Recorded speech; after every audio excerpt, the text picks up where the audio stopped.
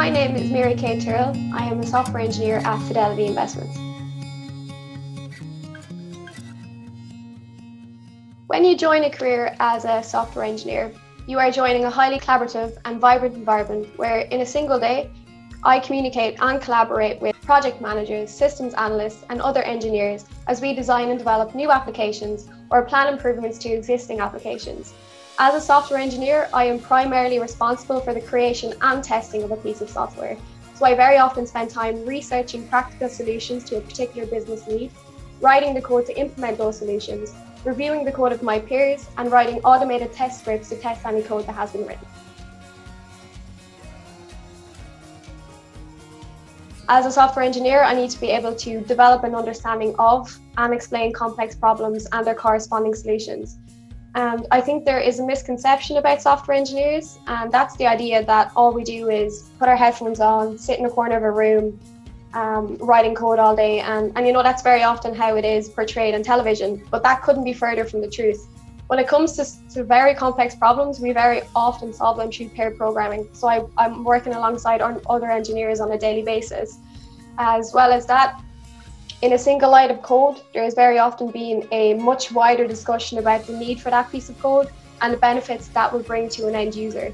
So I think the ability to be able to interface with your colleagues through both teamwork and communication results in a much more coherent product for an end user. My route to becoming a software engineer is fairly unconventional. I actually began my educational career doing a BA in History and Sociology in UCD with the eventual aim of becoming a secondary school teacher. It became apparent to me quite quickly that that wasn't a job that was going to be fulfilling to me personally, and part of the reason for that was because I had developed a technological itch. When I received the first generation iPod Touch, it was mesmerizing to me because it was the first piece of technology that I owned that had, a graphical user interface. It had applications and icons and kind of all those things that we take for granted with technology today. So I really started to question how and why it did what it did. But when I was in secondary school, I didn't have any exposure to computer science. And so when it came around to my CAO, I wasn't confident in pursuing it.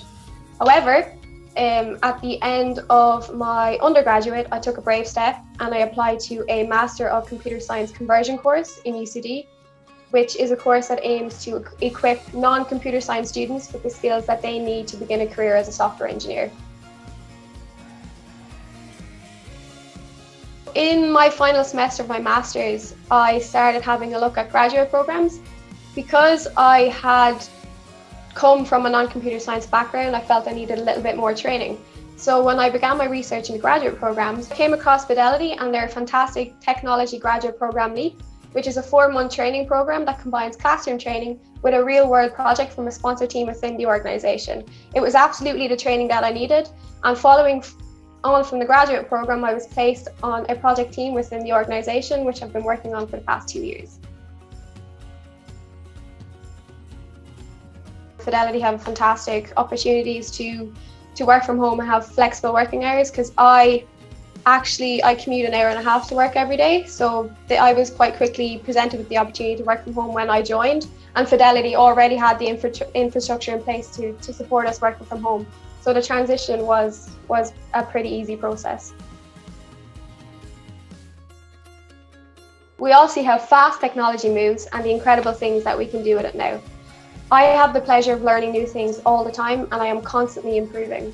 When it comes to a new project, I very often spend time trialing new technologies to see if that will fit a solution that we were trying to implement. I often get to work with older technologies, which gives you a newfound appreciation of the newer technologies, as you can see just how far technology has come and the learnings that people have taken from these older technologies.